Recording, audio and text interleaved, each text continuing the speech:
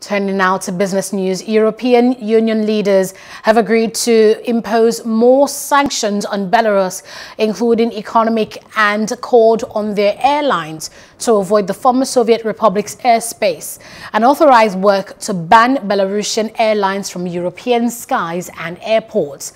European Council President Charles Michel told a news conference after the meeting in Belarus that the 27 national leaders of the bloc demanded an immediate release of dissident journalist Roman Protashev, as well as an investigation by the International Organization for Civil Aviation into a Sunday incident during which Belarus forced an air flight to land in Minsk.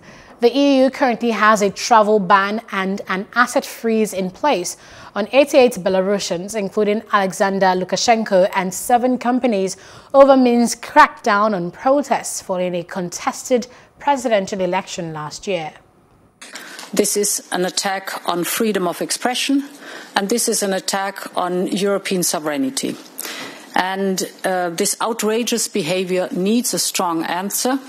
Therefore, the European Council decided that there will be additional sanctions on individuals that are involved in the hijacking, but this time also on businesses and economic entities that are financing this regime. And Belarus used its control over its airspace in order to perpetrate a state hijacking.